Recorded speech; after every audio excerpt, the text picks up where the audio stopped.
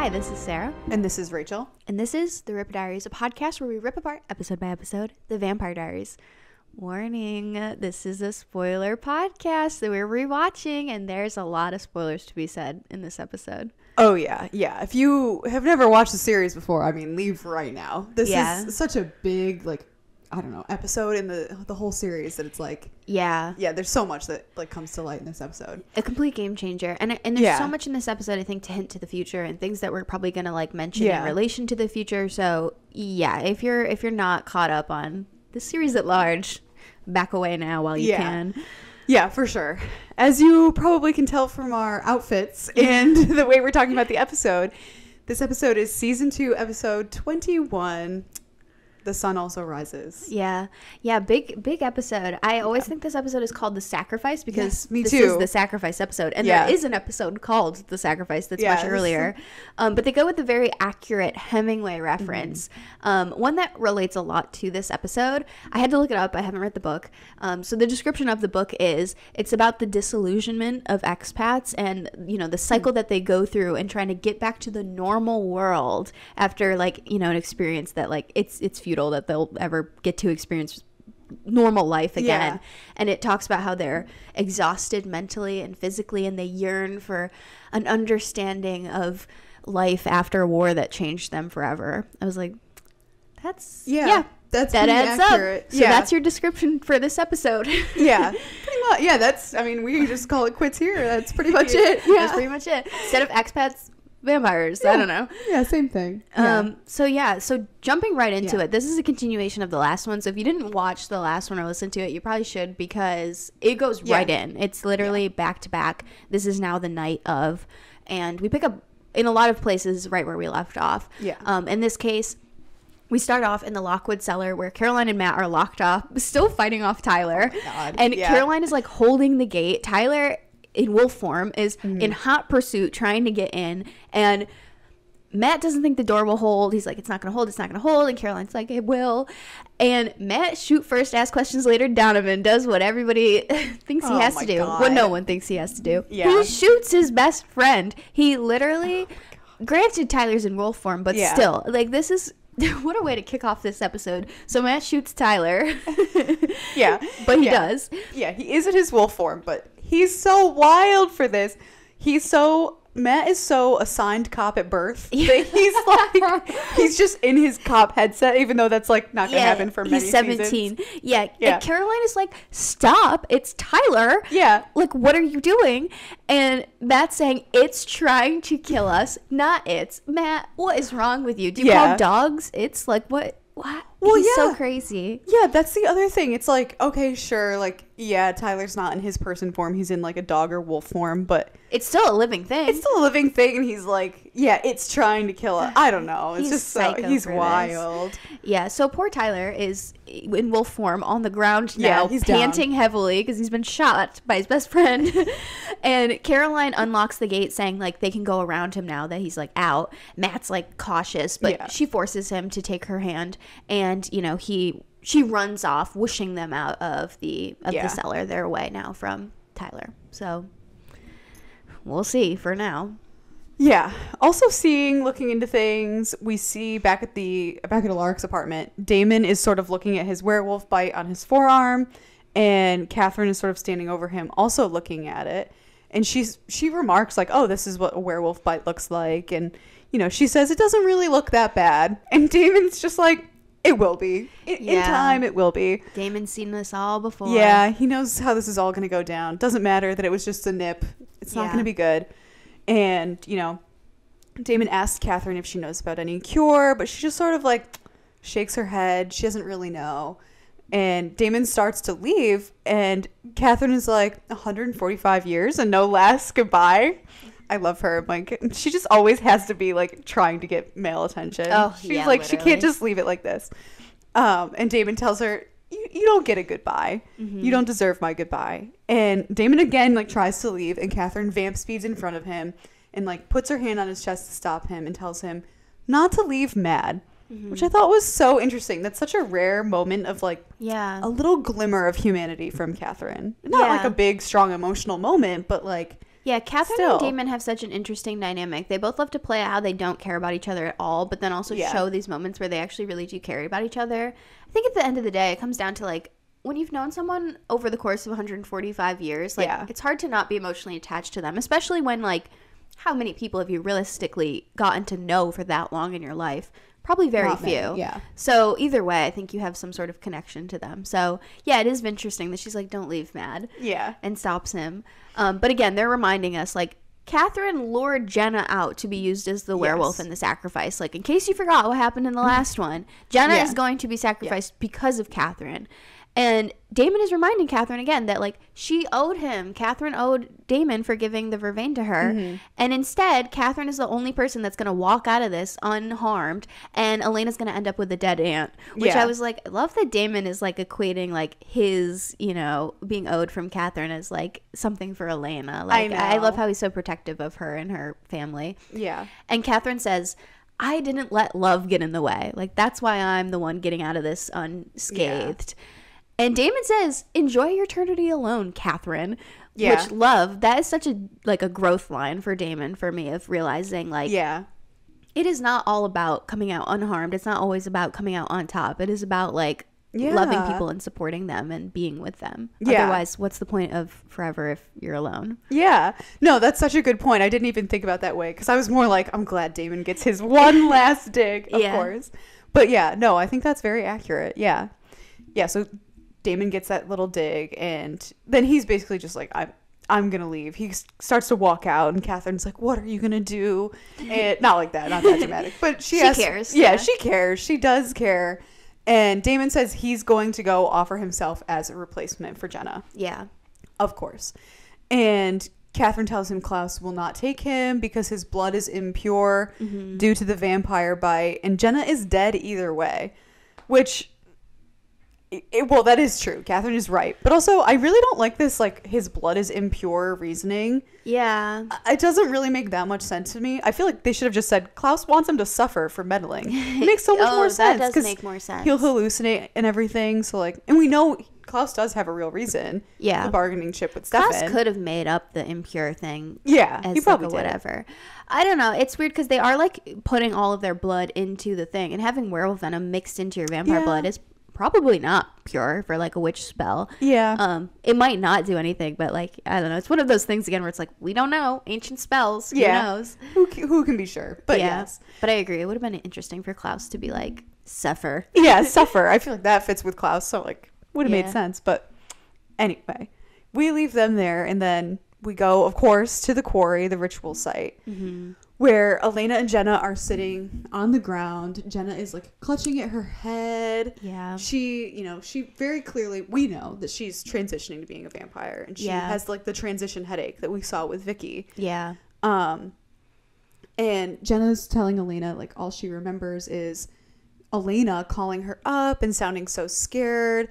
So as soon as Jenna went to go take care of Elena, see what was wrong with Elena, someone grabbed her. Yeah. And then she doesn't remember anything else. Yeah. And Jenna asks, like, where are we? Because she doesn't even know where they are. And Elena says they're at the quarry, which, again, I forgot. This is even where this takes place. I love that they've used the quarry a few times. Yeah, now. I like not it. now, but they will. In the show, yeah. Yeah, in the show. They've used it before with Damon and Stefan, I think, returned. Or, like, after they returned, they hit out, like, around here. Oh, so. yeah, in 1864. Yeah, it's an interesting, like, little locale. Yeah, nice little Mystic Falls location. Yeah. But, yeah, Jenna is realizing that, like, she is in transition to be a vampire, and it wasn't Elena that called her. And Greta arrives to complete that transition.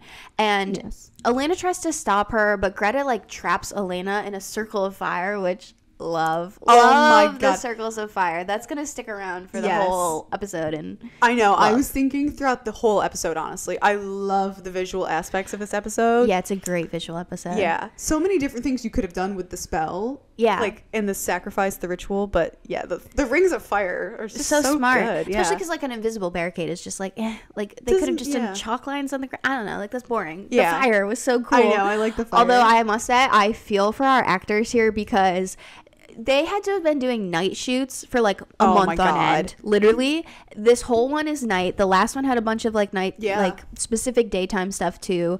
And the one before, the next one is also a lot of night shots. I was like, that's true. These actors were getting no sleep for so long. Yeah, that's so true. I didn't even think about that. I noticed in one scene, like Nina had really dark under eye circles, and I was like, they're working our girl too hard. Oh. Let her sleep. Poor Nina / Elena. Fits with her character and what she's going through, though. Yeah, she's not sleeping either. None of the characters are either, so it makes sense.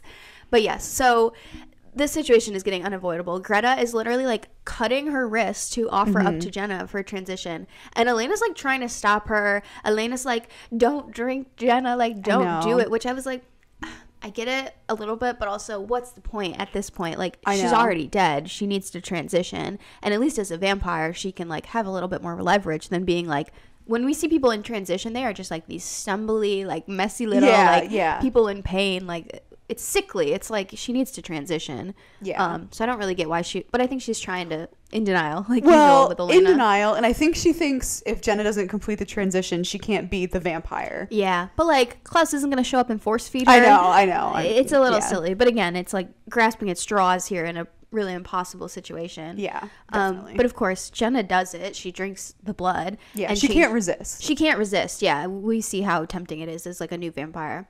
And Elena's yelling and crying, and Greta then puts a fire circle around Jenna, who looks up at Elena with her vampire like eyes, and Elena says it's gonna be okay. I was already starting to like tear up and cry. I know. Right at the top of the episode here, with Jenna just looking at Elena.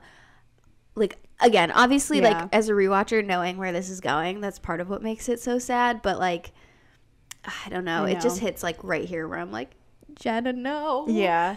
I know. On a first watch, I feel like you do think, they've saved so many important characters. Yeah. It's like, of course they'll save Jenna. Like, the gravity does not hit you. But yeah, on a rewatch, it's like, oh my God. And they're setting up so many options for how they could save. Bonnie could still stop, and then maybe Bonnie could die. Like, on first watch, you're just like, I've got no clue who's going to die in this episode. I have no clue how this is going to go down. But as a rewatcher, we're focused on Jenna. We know. Of course. Yeah, and never getting Jenna back, too, is such like a, man, it's just what an episode.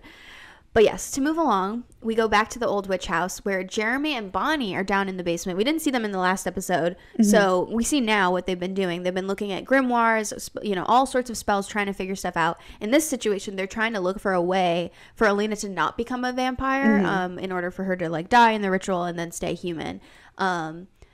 So I don't know. They should have been working on this task forever, because this is going to come up again in a few months. Little do they know. Yeah. Yeah, that is true. They should have been, really trying to figure this out. But not stopped at the mission, but whatever. Yeah, they do say they're not finding anything, though. Yeah, they're obviously not. This is like always an issue. It never, there's never a way out of this. No, of course Except for in this situation, there is a little one eventually. But anyway, Elijah, Stefan, and Alaric arrive. They're outside. Elijah is explaining again, we're doing lots of explaining at the top here to try to like reset up the new episode of explaining how the sacrifice works, the order that it's going to happen in, literally how things are going to go down. And the plan is that as soon as Elena dies in the sacrifice, Klaus will start to trigger his transition into a werewolf. And as soon as that happens, Bonnie can appear to bring him to the brink of death. And when he is there, Elijah will finish the job. That's the plan. Which, whoa. We need to pause here, because I thought the whole point was a witch has to do it. I thought Klaus could only die at the hands of like nature's servant. Yeah, I think it's a little weird. I think it's that the witch can destabilize and make him so vulnerable that then Elijah could do it. Yeah, I guess. They've just been making it sound like so far it has to be at like Bonnie's hands. It has to be Bonnie who pulls out the heart, drives the stake into his heart, whatever. Yeah, they make it sound like it really needs to be done by Bonnie. So this always makes me be like, wait. Thought Klaus could only be killed by a witch. Yeah. Also, why does Elijah have to do it? Stefan couldn't do it. Another vampire couldn't do it if he's already on the brink of death. Yeah. I know Elijah wants to do it, obviously, and that's what they're allowing him. But it feels like they could have done this without him. So I don't know. Interesting. I don't know. Interesting. We don't know what Elijah's telling them, though. There might be like, that's true. Guess we got to do it. We got to do it this way. Yeah. I don't know. Anyway, Stefan gets a call from Damon at this point, who, of course, Damon is letting him know that Klaus is going to use Jenna as the vampire in the ritual. And as soon as Stefan hears this, he immediately looks at Alaric, who just like breaks my heart. Alaric's I know. Like, he realizes like that he's looking at him, and Alaric's like, what? Like, what's going on? Yeah. Ugh. So sad. This episode is really just building to. I know. To so much. Yeah. So emotional. Yeah. And as Alaric asks, like, what's wrong? And he's looking at Stefan. Stefan's looking at him. We just hear, like, on the phone, Damon say, Jenna is going to be the vampire in the ritual. Yeah. Because before, Damon's sort of, like, building up to it. Yeah. And then... And then they get dropped that. And then it cuts straight to the sacrifice where Jenna is a vampire now in the ritual. And she's kind of, like, describing to Elena, like, what it's like to be a vampire. She's describing how she feels, what her senses are like.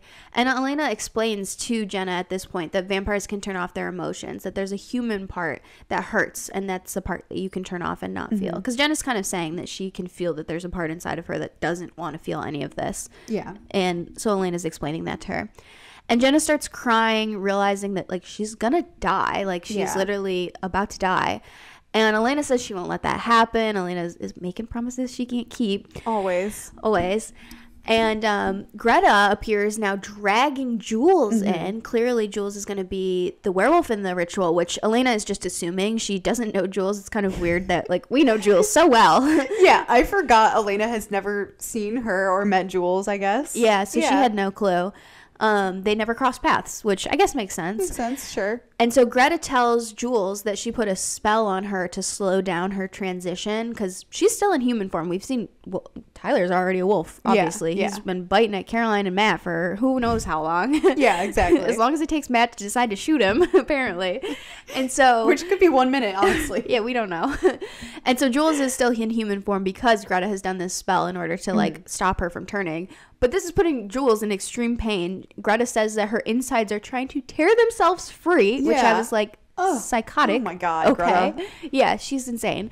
So Greta puts a third ring of fire around Jules. This is the visual that I really love of the when three. It's just all three of them. It looks so good. It feels so witchy. I feel like 3 is like a big number for like witches and magic. And I really liked the visuals of all 3 of the women inside the circles of fire. Then at this point, Elena gets a little lectury to Greta. Oh, yeah. She says, Greta, witches are supposed to maintain the balance in nature. It's your duty to keep this curse sealed. I was like, I get it, Elena. We are grasping at straws. We are doing anything we can. Definitely. But I was like, just funny. I was like, this is not the way to do it. Yeah. She Greta does not care. Yeah, no. And Greta is like, she's like, my duty is to Klaus and the new order.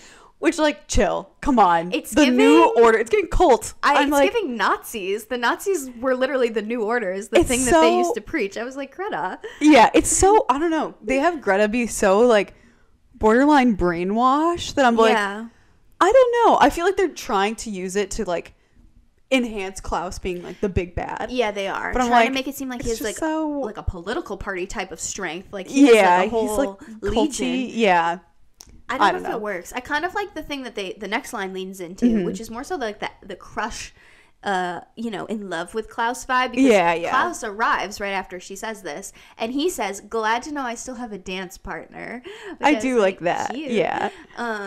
But yeah, I was like, that makes more sense to lean into of just like she's infatuated with him or something. Yeah. That I would buy a little bit easier. Yeah, which I think is probably what they're trying to do, but they're totally in line where it's like culty. Yeah. Yeah, it's weird. But anyway, so Klaus looks at Elena, then Jenna, and Jules, and he says, "Hello, my lovelies. Are we ready?"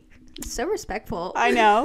He's like, oh, on your terms if you're ready to go. Yeah. Lovelies. He can do no wrong. On the other hand, someone else. So your Damon apologist arc is growing strong, and mine is just beginning for Klaus. He can. No, I love He's it. Perfect. I love Klaus too. He is. He is. We'll ignore it. We'll ignore some later stuff though. Yeah, someone who can do only wrong in my eyes. True. Caroline and Matt have made it to the Lockwood mansion. They've locked themselves inside, and Caroline at this point finally gets a chance to ask Matt, how do you even know what's going on? Because he had the wooden bullets, if you remember from last episode, and he shot Tyler. And he's just off the rails. He killed a witch. Yeah, he killed a witch. He killed Maddox. Yeah.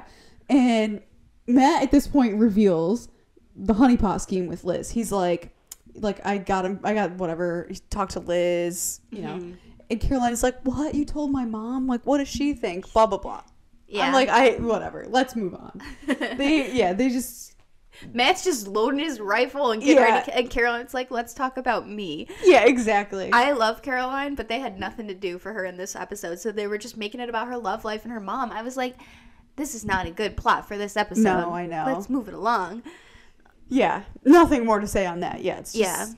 It's basically just that like, Matt's just like, we're stuck in this house trying to, like... Tyler's trying to maul us to death, and it's like, okay, just move along, guys. We're fine. Yeah. So we see back at the Salvatore house, Damon just like went home. I don't know what he was doing here, but he went home and he's like stumbling to the front door where somebody's like knocking, and the werewolf bite is clearly kicking in. He is like stumbling around. He even checks, and you see it's starting to get bigger. It was a very small nip, like at first in the last episode, but it's definitely like growing. Yeah. So he answers the door. And he looks at the werewolf fight and he's like, whoa. And he's out of it. He's losing it. Yeah. He is out of it. And so, he opens the door and he sees Uncle John is at the door. Oh, my God. Could this day get any worse for Damon? Yeah, that's Damon's vibe for sure. I was watching with producer Shay and she forgot. And she was like, oh, this guy. I was like, great. Yeah, we all had the exactly. same reaction. Yeah. And John shows up and he's like, I need to see Elena. She hasn't answered my calls for days, which... Damn, Elena, that's cold. Yeah. Elena knows she's like probably going to die and she can't even answer John's call. Yeah. Well, she gave Elijah her phone for a whole day, so that's one of them. I guess that's true.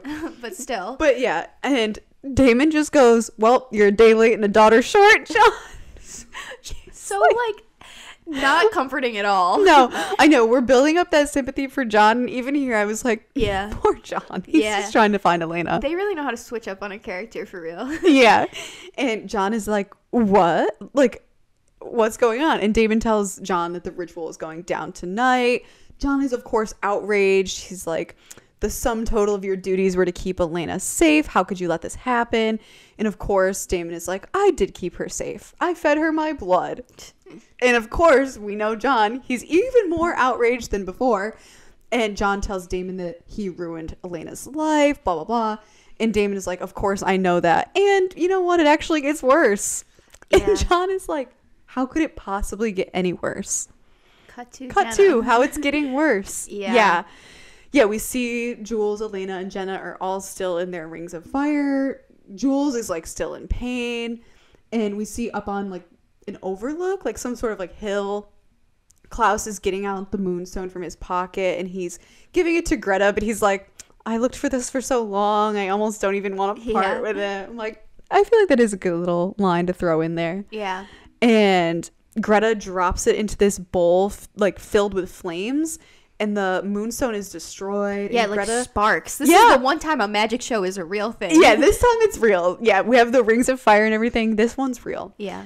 And Greta starts a spell and Klaus goes over to Jules's like ring of fire. And at this point, Jules is sort of talking to Elena and she tells Elena that everything she ever did was for Tyler because she didn't want him to be alone. And in the middle of this is when Elena's like, are you Jules? I was like, yeah. I was like, I get that Elena's never seen or met Jules before, but this is a wild line for her to be like, yeah, she didn't need Jules? to ask that. Yeah. But it's so, this is where you feel bad for Jules. Yeah. Obviously, like her whole arc, we were like, who cares? Jules is the worst. But they do turn it around right here where you're like, she just wanted to help Tyler and she has to die for it. Yeah. Like if she hadn't come to bring him back, she would be alive. Yeah. So sad. You do feel for her a little bit. You do. Especially now you see Klaus approaching Jules, ready to go. The ring of fire drops, just completely disappears.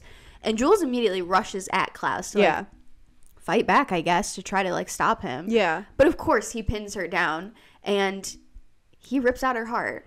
Yeah, he plunges his hand into her chest, tears out her heart, and he's like, I love this shot. This is like another John Bearing episode. He popped off.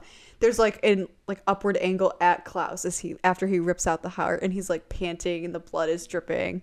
So well done. So well done. Yeah, Jules and is it's dead. Jenna and Elena, we see like gasp in shock, like this is the first death of the night, so obviously it's like, it's serious now. It's all going down. Yep. And you can see, like, Jules, her dead body, like, laying on the ground. She has a tear running down, like, the side of her face. And yes, Klaus looking triumphant and bloody heart in hand, ready to get this ritual going. Yeah. Sad. Back at the old witch house, from the extremely emotional to now Bonnie and Jeremy flirting. Why we had to switch up to that? I'm like, okay. There's so much whiplash in this episode. There's a lot of whiplash. Jeremy is like reading Emily's grimoire, and he says, like, he remembers a section of spells from Jonathan Gilbert's journal that, like, Emily had done for him or something. I don't know. He's saying that Emily and John had, like, a bond, and Bonnie's like, yeah, I think he had a thing for him, and they kind of smile at each other. People are dying, Bonnie and Jeremy. People are dead. What is wrong with you two? They kill me. So Alaric shows up to deliver the bad news, unfortunately. He comes down and he asks if he can have a moment alone with Jeremy. And he says, like, it's about Jenna. Yeah. I'm already full on crying at this point. Oh my God. I was already like a mess, could barely see my notes. I think and we've already talked about this, but, like, again, the first time you've watched it, you're kind of just holding out hope. You're not really reacting to this stuff. But as you rewatch, you're like, it's just getting worse and worse and worse. I know. Yeah. And so Bonnie leaves them alone to talk, and she goes outside, and she's being told by Stefan and Elijah, obviously, that, you know, Jenna's going to be the vampire. And Elijah, this is when he says that it's a punishment for Damon meddling, that, you know, Klaus is going to use Jenna. Yeah. And Bonnie's like, let's go now. Let me take out Klaus before he even kills Jenna. But Stefan says, like, you know, Bonnie will still die if she does that. And Bonnie and Jenna don't need to die. So Stefan offers the alternative. He says, we're going to offer another vampire, one that he'll want more, me, which I was like, so Stefan's going to offer himself up, drama, but then also, Stefan, why would Klaus want you more? What are you talking about? I thought about this line too, because I was like, all right, Stefan, chill. I was thinking, if it is a punishment for Damon, it does make more sense to kill Stefan. That's true. Like, if that rationale is correct. It does. Yeah, I mean, also, Stefan doesn't know that he's Klaus's boyfriend. Like, he doesn't know. He doesn't know these things. Yeah. Yeah, but I thought that, where I was just like, why would it? I guess it would punish Elena just as much, but I don't know. She'll be dead, so that's, in Klaus's mind, it doesn't matter about punishing Elena, I guess. I guess it's more about Damon, but still, I was like, weird logic, but weird, okay. Yeah, just a weird way to phrase it, but sure. It's not all about you, Stefan. Yeah. Everybody in this whole episode thinks it's about them. Damon, Elena, Stefan, Caroline. Yeah. Yeah. It's really not, but it's all about Jenna. It is all about Jenna, yeah.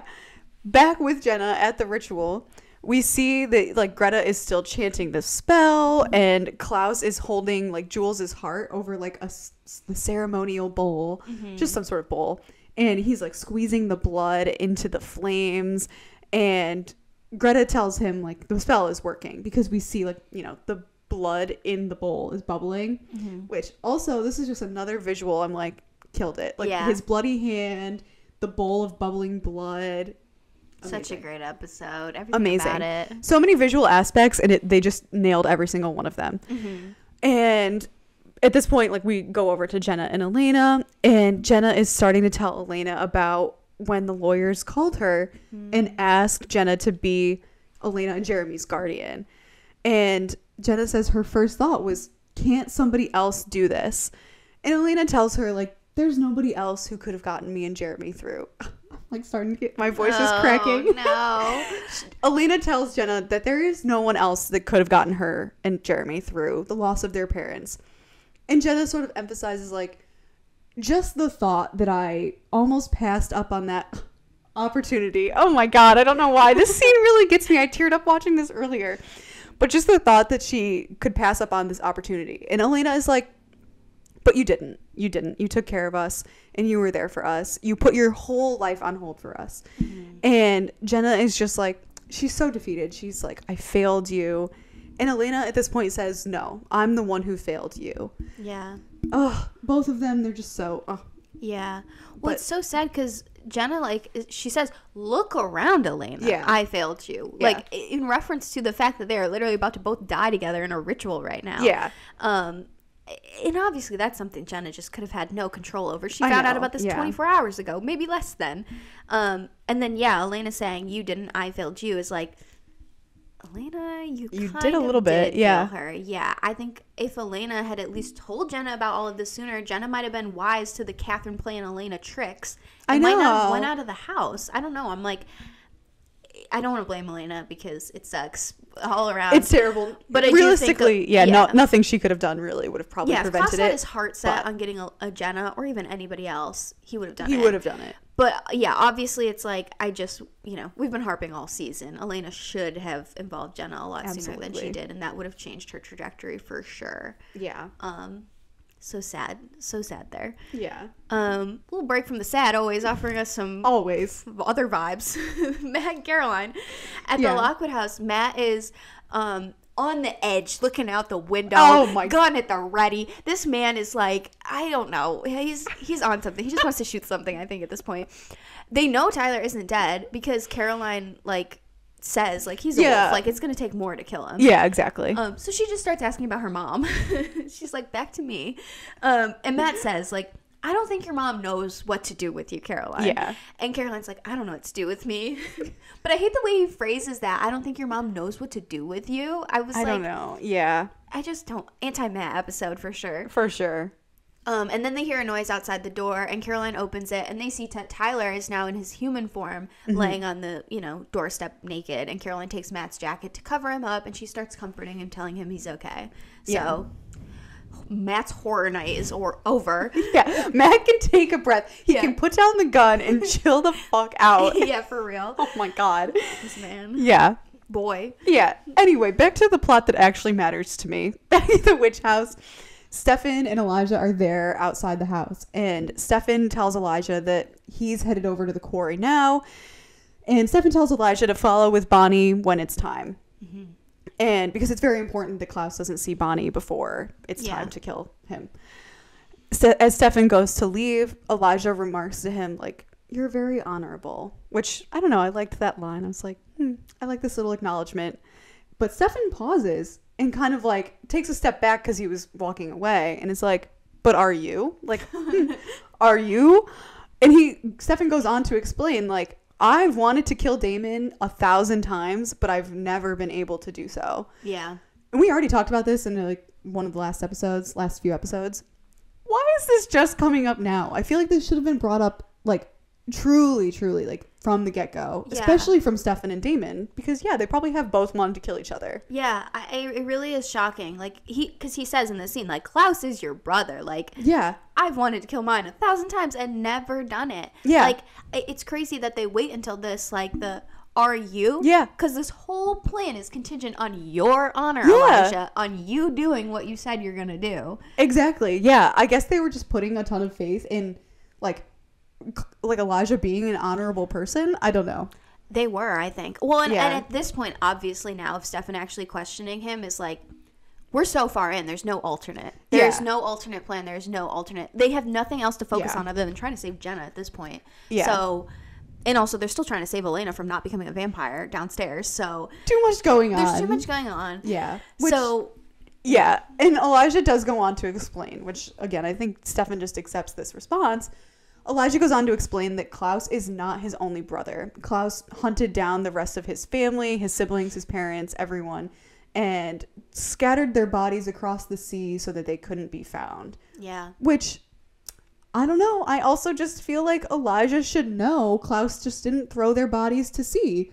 As we see in the next season and in the originals especially. Klaus loves daggering, undaggering.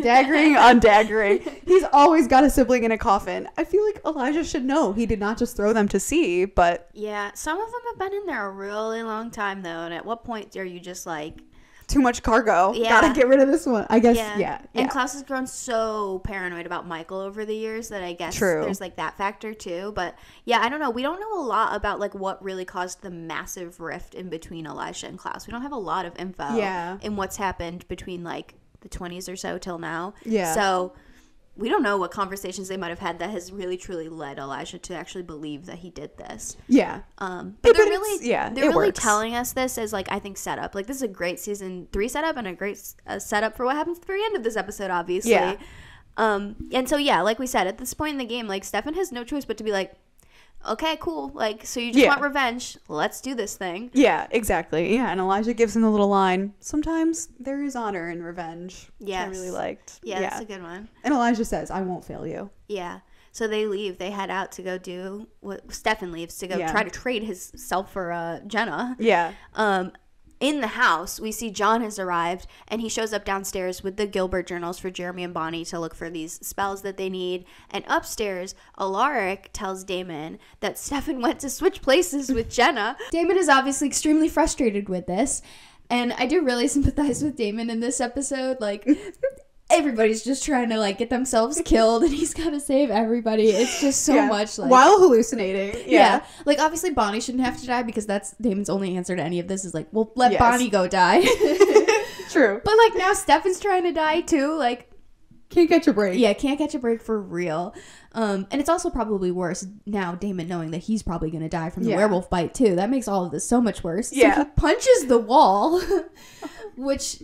He's definitely off balance, falling over when he punches the wall.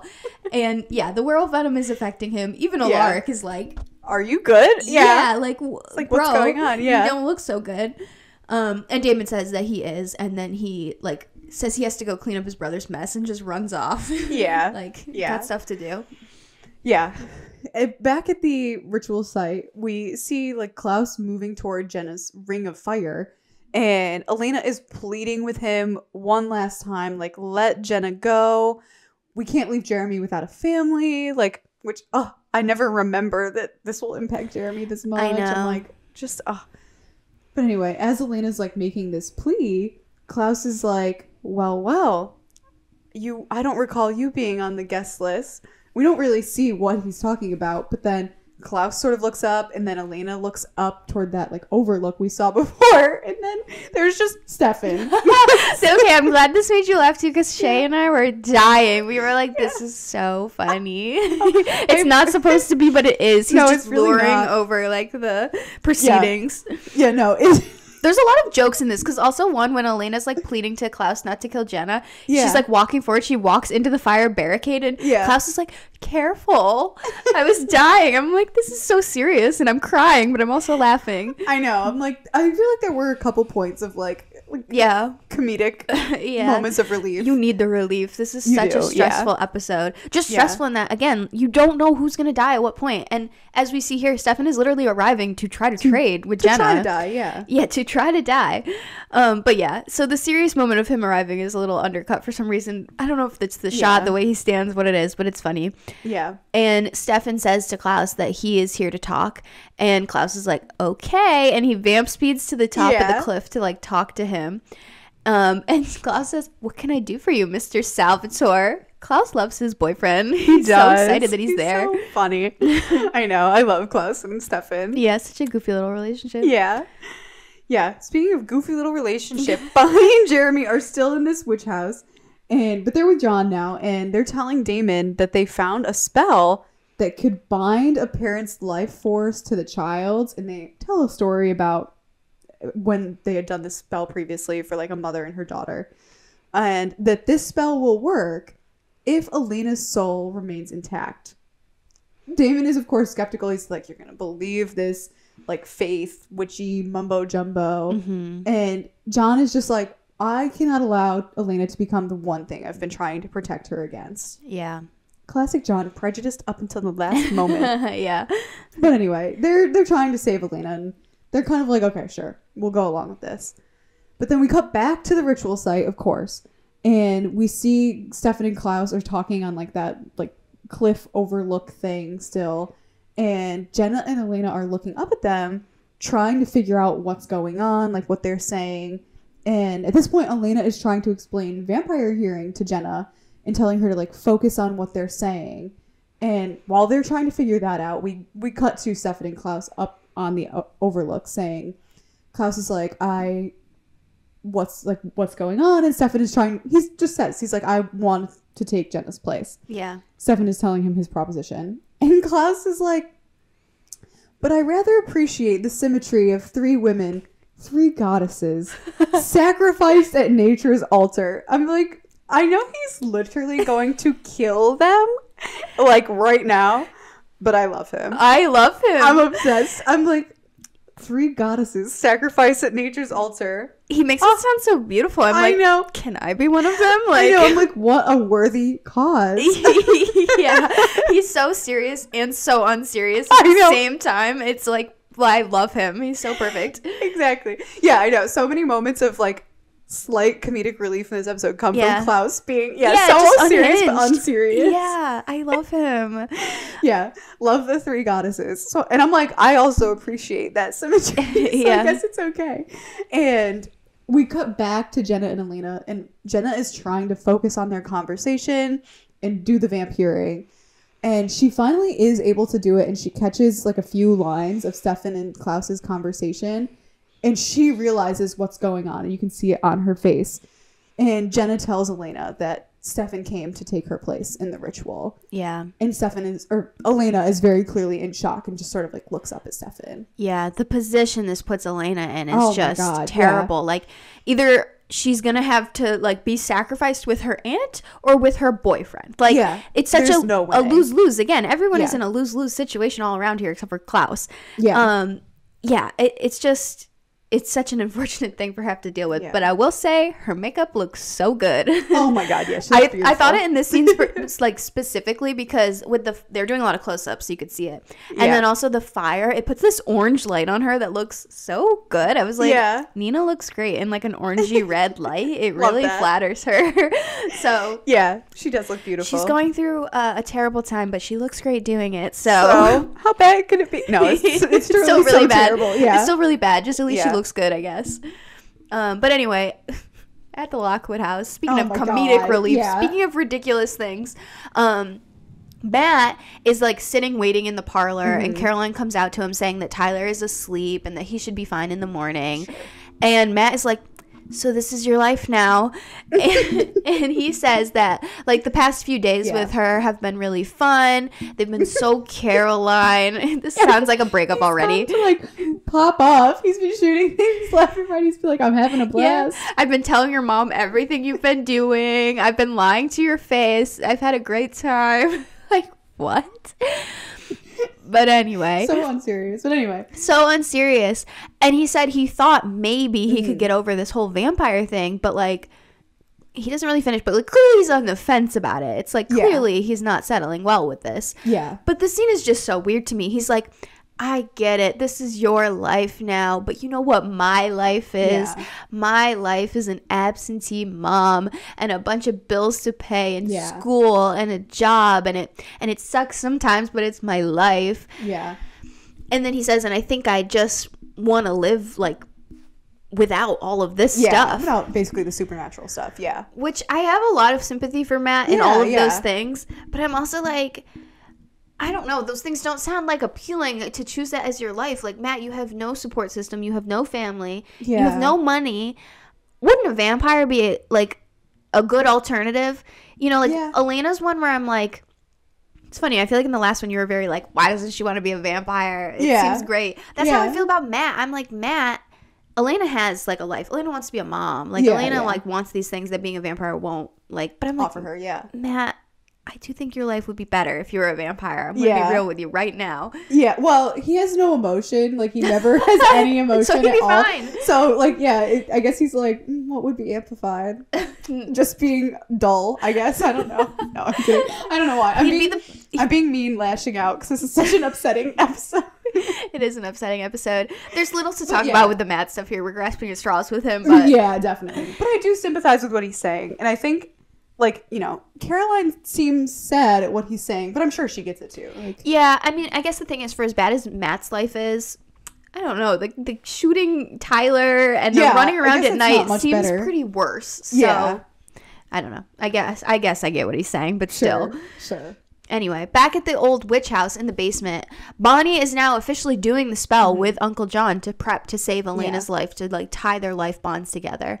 And Damon is impatient. He's snapping his fingers. Like, let's go. He's like, we've got a hybrid to kill. Let's go. And Bonnie says she's done. She like, you know, backs off, and Damon just leaves. He's like, let's go. And you know, she says to Jeremy, I'll be back soon. And Jeremy's like, I'm coming with you. What are you talking about? Yeah. And she's like, it's not safe. Like, you can't come. And Jeremy says he's not taking no for an answer. Like, he's coming. Mm-hmm. So Bonnie gives him a little kiss. Suddenly, got him. Yeah, got him. He like smiles and then he looks really confused and then he just drops to the ground. But John catches him. Yeah, John catches him and sets him like on a chair. But I was like, I love Bonnie. That was great. That was so good. Yeah, she's so funny for that. But yeah, John like moves him over to a chair and says he'll stay with him. Mm-hmm. And Bonnie goes upstairs and, you know, Elijah is like, it's time. So Elijah's on his way. Damon and Bonnie go out of the house. And Alaric goes to try to follow them because he's been here at the witch house too. But he hits an invisible barrier. He's been spelled to stay inside the witch house, of course. And he's clearly not very happy about this. But Damon is like, we don't need to put anyone else at risk. Like, it's just not worth it. It's the same reason for Jeremy. It's like, you're human. It is not worth bringing you. Well, because also, like, when Alaric's trying to walk out, he's like, I've got the weapons ready to go in the car. And Elijah's like, Bonnie's the only weapon we need. Yeah, like, exactly. Alaric is completely, like, out of his water here, out of his depths. Like, this is not, there's nothing you can do to help. Yeah. But yeah, Alaric feels very bad. He's like, I can't stay in the house while Jenna is out there in danger. Like, this I feel for him here. Yeah, this I do sympathize with. I don't think they would have made it in time for him to really, like, see Jenna again and talk to her again. No. But I'm still like, this is sad that he doesn't even have the opportunity to try to help her. I understand from his perspective wanting to help her, but he definitely wouldn't have. Yeah, he would not have helped her. But it would definitely feel terrible to be like, okay, well, I can't do anything. Yeah. But yeah, I love Bonnie for this, for knocking out Jeremy, then locking Alaric out of the house. Girl power. Like, yeah, this is a good Bonnie episode, I think. This is a great Bonnie episode. But also, what did they think? They were going to take a busload of people to the set? I'm like, Jeremy and Alaric were like, who's driving the bus? Like, they have like 7 a people figured out. Yeah, it's just so funny that they were like, we're all going. We all need to be there. When the whole plan is like, we need to be discreet. Yeah. I don't know. Anyway, Team Damon rise. Bonnie and Damon putting their things in motion and holding strong together. But we know who's getting an F on her next history paper for real because Laura's not going to forget about this one. True. From the funny back to the serious. Yeah.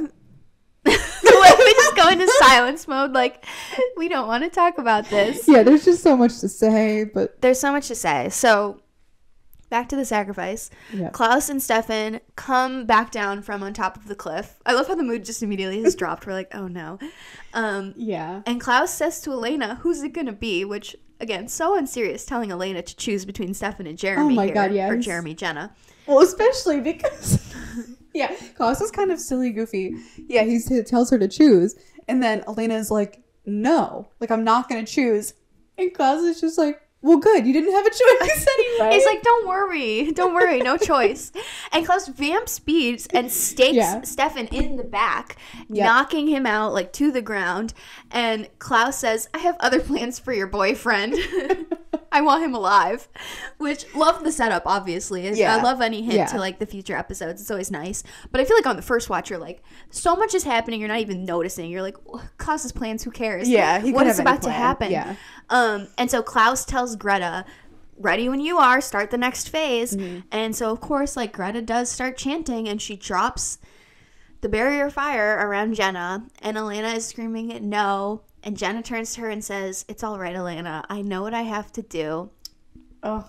Jenna's pretty smart here. She goes for Greta, which is, you know, she learned from Jules going after Klaus. Like, that's not going to work. Yeah. But, unfortunately, she goes to bite Greta's neck, which doesn't kill her. Klaus is able to, like, stop Jenna and pull her off before that. Yeah. She should have snapped Greta's neck, but she probably didn't know that was an option, I guess. Yeah, probably not. And so it's like Jenna is thrown on the ground. Yeah, Klaus on top of her. Yeah, stabbed her in the side to get her off of Greta. Yep. And so he is, like, over her at the ready. Elena is yelling, and she tells Jenna to turn it off, that you won't be scared anymore if you turn off your emotions. And I guess Jenna does. Your eyes are welling up. Glassy. Rachel is looking teary-eyed already.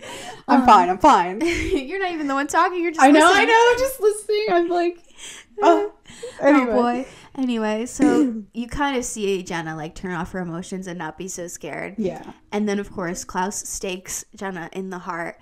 And you hear Elena screaming, no, Jenna, no. Yeah. That "no, Jenna" is like seared into my brain. I know. I can like hear that right now. Like, it's such a painful like scream, and then it of course zooms in on Jenna's face as it slowly turns gray and starts to desiccate. Yeah. And it's just so devastating. And of course Elena is fully crying by now. As we like see the wide shot of Jenna's body like decaying. Mm-hmm. And Klaus stands up and we see the like stake in her heart, and with that, Elena has officially had to watch her fourth parental figure die directly in front of her eyes, which I said it 1,000 times this episode already, but it's like so sympathetic to Elena. This is just awful. Yeah, no, I cannot imagine anything worse. But yeah, at this, Greta keeps going on with the spell, of course, because, you know, that's the next step. And at this point, Stefan sort of like comes back to life, and he's like trying to get the stake out of his back, but it's like right in the middle, and he can't reach it. So he's like still down for the count, and Stefan at this point sees Jenna, and he just says no. Yeah, it's so sweet. And he sees Elena fully like crying. Yeah. And the spell is still going on through all of this. Greta like dumps Jenna's blood into the bowl, and then Stefan tries to tell Elena that he is so sorry. Again, Stefan apologizing. You didn't do anything, Stefan. Baby, you did nothing wrong. And he tried to do everything right. I love how 2 episodes ago we were like, Stefan sucks. I know. Stefan. I was like, God, I hate Stefan. But now I'm like, I love him. I know. I do love him in these last episodes. Yeah. They sent him out on a really high note. They do. But anyway, so Stefan is just like, no. And he tries to apologize and everything. But Elena is like shushing him. And she's saying, you know, are they still going to come kill Klaus? Mm-hmm. And she's whispering it, of course, because obviously Klaus has vampire hearing. And Stefan whispers back, yes. Yeah. And at this point, Klaus goes over to Elena's circle of fire and says that it's time. The circle of fire disappears from around Elena. And at this point, Klaus extends his hand toward Elena to, like, you know, take her hand and walk her over. Mm-hmm. And Elena obviously looks pissed, upset, every emotion, and just ignores the hand and walks right past him out of the ring of fire and makes her way over to the altar. And she looks down at Jenna's body, and Klaus follows her and grabs Elena, and Stefan is like watching this. He's struggling to get up, and he still can't because the stake is still in his back. Yeah. And Klaus like turns to Elena, like turns her face toward him and thanks her. He thanks Elena for participating in this, and Elena just tells him to go to hell. Mm-hmm. I love her little defiance, even though she can't do much here. At least she's doing that. At least she can be sassy. Yeah. And Stefan is still trying to like get up when Klaus starts feeding on Elena, but obviously Stefan is helpless. He cannot get that out of his back, and he's stuck on the ground. And Klaus is draining Elena's blood, and Stefan can do nothing. Mm-hmm. And Klaus is holding Elena tightly, like as his eyes start to get veinier, and Elena's eyelids start to like flutter and her eyes roll back. She's clearly like the life is being drained out of her. And Klaus is like holding her very intimately. Yeah, very intimately. I'll leave it at that since this is such a serious moment. But wow, okay. And yeah, Klaus eventually, like, you know, once Elena's eyes have rolled back and she's definitely drained of blood, Klaus releases her. And if you didn't know already that she was dead, Elena just falls to the ground and blood drips from Klaus's mouth. And the flame in the bowl goes out, and Elena's body is just on the ground. Stefan is like staring at her sadly. Elena is very clearly dead. And Klaus at this point says he can feel it happening, and he starts to transform. You know, he has like the body spasms where his bones are cracking, and he's screaming, yes, yes, like, you know, very evil villain like. And at this point, like he's like screaming yes, yes, and he sort of like flies through the air at this point. And you know, one of those classic Vampire Diaries, someone just shoots through the air. Yeah, special effects went crazy. Yeah. And we see Bonnie roll up on the scene down the little path that Elena and Greta walked down in the last episode, and she's chanting a spell, and Greta turns toward her to try to, you know, stop her or do a counteracting spell, something. But Damon snaps her neck just in time before she can do anything. And then Damon goes over to Elena's body and sort of like picks her up gently. And we cut back to Bonnie, who's still chanting a spell. She looks so powerful. She is everything. And Klaus is screaming, no, I thought you were supposed to be dead. Very like villain tropey. Yeah, definitely. Yeah. They're really amping it up in this one. And Bonnie just keeps chanting, and Klaus cries out like he's in pain. So she's definitely like making him more vulnerable.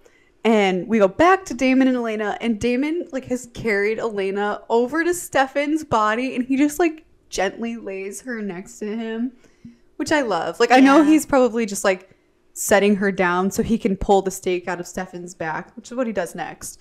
But I'm like, there's just something sweet about it. Something sweet about the fact that he brought them together. And Stefan tells Damon to get Elena out of here, but that he is going to stay until Klaus is dead. Like he's going to make sure this goes down. So Damon does. He like picks up Elena and takes her out. And, you know, Bonnie keeps going. Sparks are flying, but leaves are blowing. The classic witch spell signs. And Elijah rolls up out of nowhere and walks over to Klaus and hits him with a hello, brother. This show's so iconic. This show is so iconic. Oh, love. And Stefan sort of goes to stand with Bonnie at this point because now he can get up with the stake out of his back. And Elijah plunges his hand into Klaus's chest, grabs onto his heart, and says, "In the name of our family, Niklaus." I love him. He's iconic. Elijah has done no wrong ever in my eyes. He's about to, though. Well, he's about to, but also not, because I love the original's arc. Yeah. But anyway, Klaus cuts him off before he can really even finish saying anything, and he's like, "I didn't bury them at sea." Like, just, you know, pleading with him, of course. Yeah. If you kill me, you'll never find them. Exactly. If you kill me, you'll never find them. Of course, calling back to the Stefan conversation. He's talking about his siblings. Yeah. And Stefan and Bonnie are standing right there. And Stefan is like, do not listen to him. Mm-hmm. But Klaus keeps saying, you know, he keeps egging him on. He's like, if you leave me alive, like, I'll take you to them. And Klaus says the magic words. I give you my word. Yep. I will reunite you with our family. Yes. Important distinction of what word he's giving here. Exactly. Yes. I will reunite you with our family, Elijah. I give you my word. That he does. Very tempting offer. And Bonnie says that if Elijah does this, she'll take both of them out, both Elijah and Klaus. But Elijah points out, like, that will kill you if you do it. And Bonnie's like, I don't care. Yeah. At this point, I don't care. And Elijah looks around at them and he says, I'm sorry. And then he just disappears, runs off with them. Stefan and Bonnie start to run towards them, but like, what were they going to do anyway? Obviously, they weren't going to catch them. They've disappeared. Which also, I was like, Bonnie, why did you start running? You should have started chanting right then and there. Yeah. Freeze spell. Yeah. Stay in place spell. Freeze spell, yeah. I don't know, something. No, I know. It does feel like there should have been something that was done. Yeah. I love Elijah, but... Ooh, this was the most extreme going back on your words that he's ever done, I think. This was, like, really bad. Yeah, this is so out of character. It's like, ooh. But it's in character because it's family above all else. Yes. So but we don't know that at this point. This is the establishing, I think, of that. Yes. But of course he's doing it in the name of his family, obviously. So it's like the games, the Michelson games. I love it. Perfection. But Elijah's getting played such a fool. Yeah. We'll get back to that. I know, Elijah. You should know these tricks by now. It's been 1,000 years. Yeah, we'll see you next episode, you fool. Yeah. Yeah, he'll get his. Don't worry. Back at the old witch house, Uncle John is sitting downstairs writing a letter. And Alaric is in the doorway, kind of just like pacing. He looks like very nervous. He's worrying. We can see it's light outside now. Clearly a decent amount of time has passed. And Jeremy is sitting reading one of the Gilbert journals when he realizes that what happened to the parent in the spell that they did. And he asks John if he knows what happened. And John says they saved their child and they found peace. And, you know, Jeremy looks very concerned. And John goes over to Jeremy and gives him the letter that he's been writing and says it's for Elena. And he also gives him the Gilbert ring, which immediately Alaric is like, whoa, wait a second. Yeah, he's kind of like, what's going on? Yeah, what is going on? And John looks at Alaric and he looks at Jeremy and he says, take care of each other. And then they hear the front door open and Alaric and Jeremy just rush upstairs. Obviously, like, forget whatever's going on down there. Let's go see who's here. And it's, of course, Damon. He's carrying in Elena's body. She's still passed out. And he lays her down on a sofa that's just randomly there now. And he's, like, gently pushing some of her hair out of her face. Yeah. And he says to her, if you come back as a vampire, I'll stake you myself, so don't. Yeah. And then he very gently says, because I can't stand the idea of you hating me forever. It's just so sweet. It's such a sweet moment just between Damon, really. She's dead and nobody else is there. So it's very sweet that he does this. And I love how he also has humor in such like a serious moment of making a joke like that. And so, of course, Alaric and Jeremy rush in at this point. And Jeremy asks how Elena's doing. And Damon is just looking at her. He is not looking away. He's like locked in, just watching her. And he says that they don't know yet. And Alaric immediately asks about Jenna. And Damon finally looks away. And he kind of just gives a look, and his expression says it all. And Alaric just says no. And Damon says, I'm sorry, Jeremy. It's clear as day. Jenna is dead. She didn't make it. Yeah. And Uncle John comes upstairs, and he goes outside.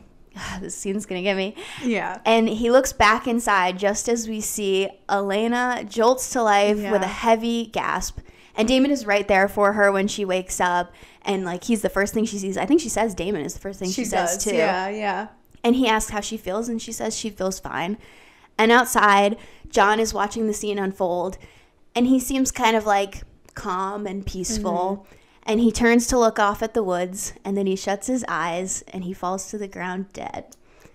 At this point in the episode, I'm sobbing. Oh, my God. Yeah. This is how you do a redemption arc. Oh my God. I know. When John comes on the scene in season 1, I'm like, I never expected to even care if this person lived or died. But I know. Oh my God. 2 episodes before this, I would have been like, I don't care if he lives or dies. I know. So much longer ago. Yeah. Not even that long and ago. then you get to this, and even on a rewatch, there's just something so tragic about him willingly giving his life in order for her to live a human one, in order to get the life that she wants. It's so powerful. It's so emotional. Yeah. It's only going to get worse when we get to like the later bits. Yeah. It's really only amplified by like the letter, which we saw him writing. Yeah. But we do get an emotional break from all of that for a second. Yes. Truly, this episode is a roller coaster. This right now is no exception. We cut back to the Lockwood mansion where Caroline and Tyler are there. Tyler is like laying on the couch. He's been resting after getting shot. He's naked, just wrapped in a blanket for some reason. Yeah, which is so confusing because I just realized like a little bit ago, they're in his house. He has clothes upstairs, presumably. Like, I know he was shot, but Caroline can bring him some pants. Like, or a shirt. Yeah. I don't know. But he's just laying under a blanket, presumably naked. At least that's how they're making it look. Yeah. And Caroline is telling him to never leave again. And they're just having having a moment. Yeah, they're kind of having their moment. Because she says that Matt broke up with her, and they like kind of cuddle, like she curls up into his side, which he's all, oh sorry, like gunshot wound, whatever. And I don't know. And then Caroline like really starts sobbing here. I was like, girl, you're doing all of this over Matt Donovan. Be real. You're better off. Be real. Oh my God. So Tyler like hugs Caroline in to comfort her, and she's like leaning into his chest. I was like, not them cuddling on the couch while he's butt ass naked under that blanket. That's what I was thinking. Like, what is going on? These two are so unserious, and everything else is so serious. So I know. This is what I'm saying. Whiplash. I'm like, truly whiplash. Oh, I'm like hysterically laughing just because I'm so emotional. I'm like, yeah, because if we really want to get into the whiplash, the next scene. Oh my God. Clearly now some amount of time has passed. We see Damon and Stefan downstairs. They're dressed in their nice suits. They're clearly like ready for a funeral. Yeah. And Damon says as much. He tells Stefan that he compelled some grave diggers he found, and there were enough plots in the family Gilbert plot, and so things are ready for a funeral today. Yeah. And Damon asks Stefan how Elena is doing, and Stefan says she lost the only parents she had. Like, she's in shock. Yeah. Cut to upstairs. Elena is getting ready, and she's looking at the mirror, putting in her earrings, and she sees on her mirror she has a photo of Jenna, and then she sees a photo of her parents. In case we forgot how much this girl has lost, just a reminder. Yeah. And Jeremy walks in, and, you know, she's saying, I'll be ready in a minute. And he gives her the letter from John and the Gilbert ring. And Jeremy starts to leave, but Elena stops him, and she says, I'm so sorry. I'm so sorry that you've lost so many people. Again, like Stefan, they just apologize for things that are not their fault. And he says, I still have you. Oh, stop. Which breaks my heart. I know. I see why she burns her house down when he dies. Like, I wouldn't be able to go on. No, honestly, I was thinking through this, you know, it's like, we've mentioned many times before, there aren't really a ton of, like, Elena Jeremy scenes where they just get to be siblings. But when there is, oh, the fact that he says that, I'm like, I would burn my house down too. You're so right. Yeah, and God. Elena smiles and they hug each other. And then Jeremy leaves so that Elena's left alone to sit in her window and sit down to read John's letter. And Skinny Love starts playing. Oh my God. You know what's about to go down when Skinny Love by Birdie starts playing. This is my number 2 biggest, maybe number 3 biggest tearjerker episode of the series. This is one that, like, no matter how many times I have seen it, I will sob. Yeah. And if it wasn't already getting me up until this point, which I've already said a few times that it already was. Yeah. But by this point, as soon as you hear Skinny Love, it's over. If you've made it this far, you're not making it past this moment. Because then we, of course, also get the voiceover of John's letter as Elena's reading it.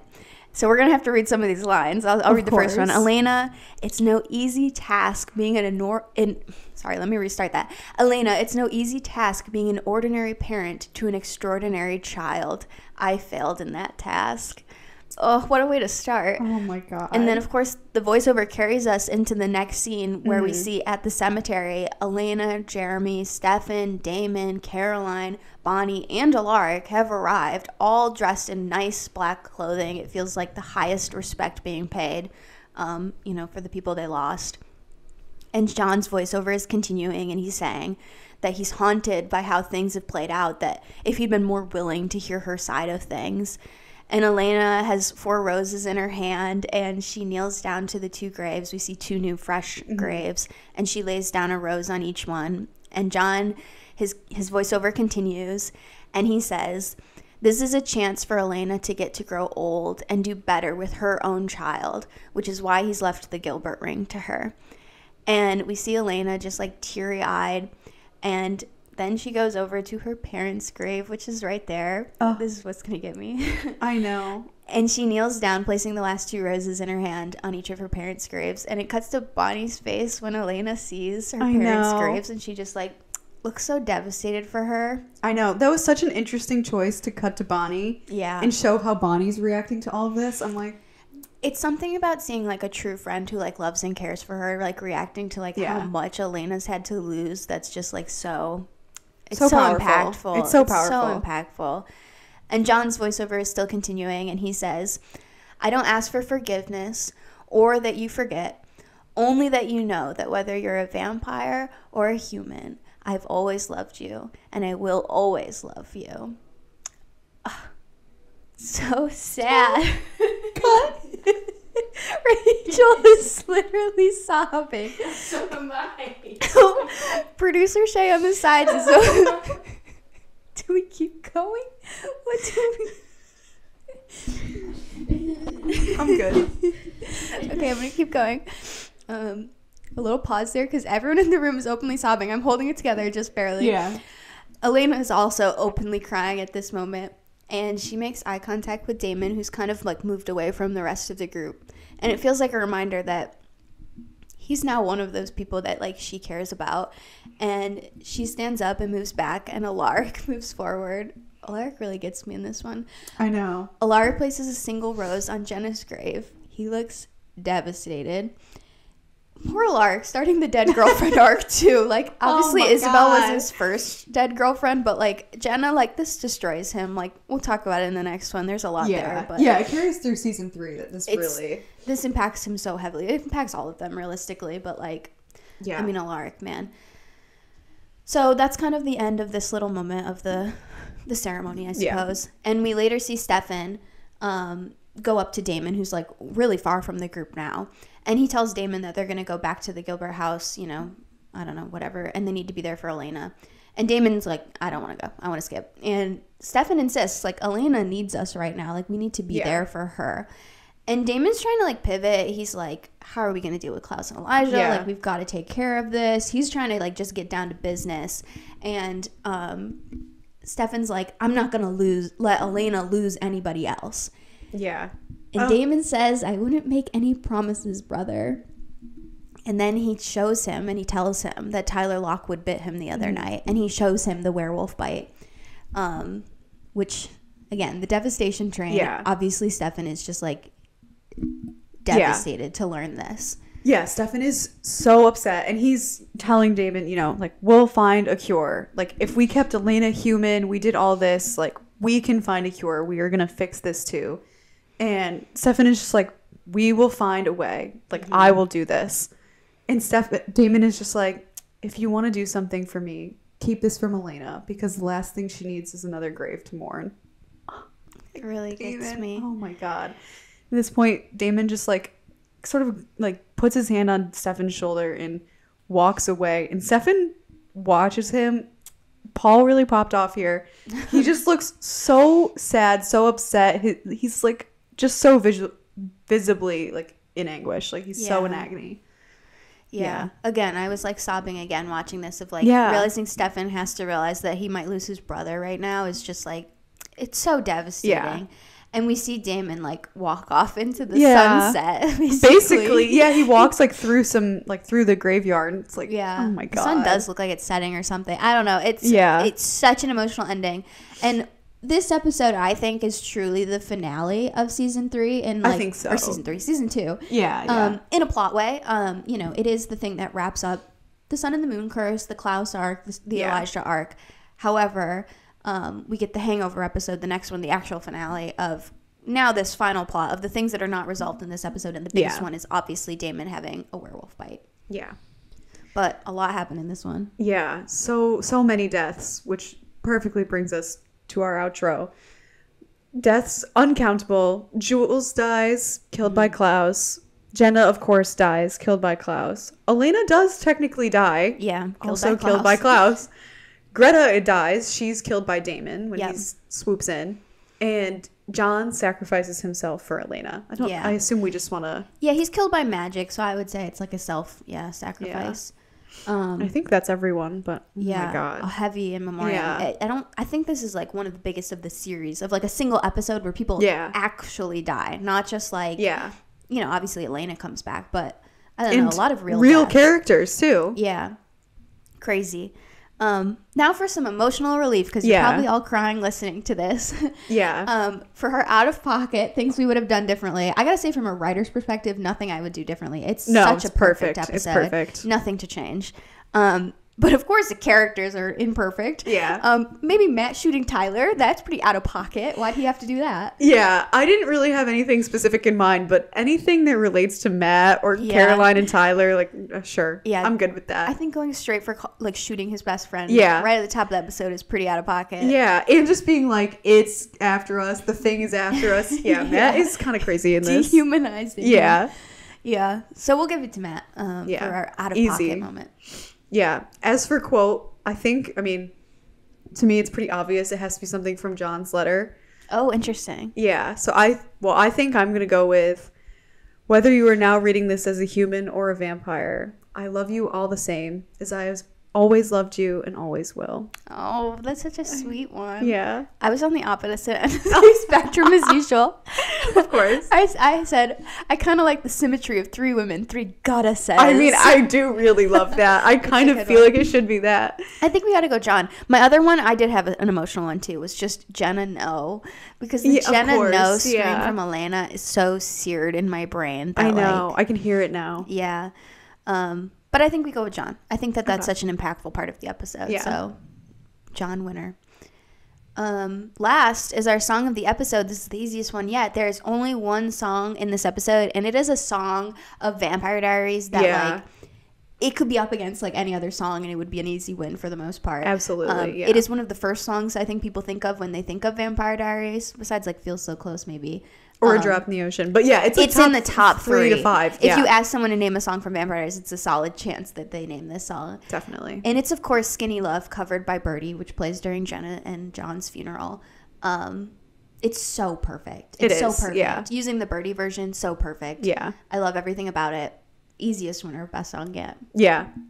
Obviously, I don't even have any other song, but there is no other song. There is no other song, but I wouldn't even if there was. So, Love it.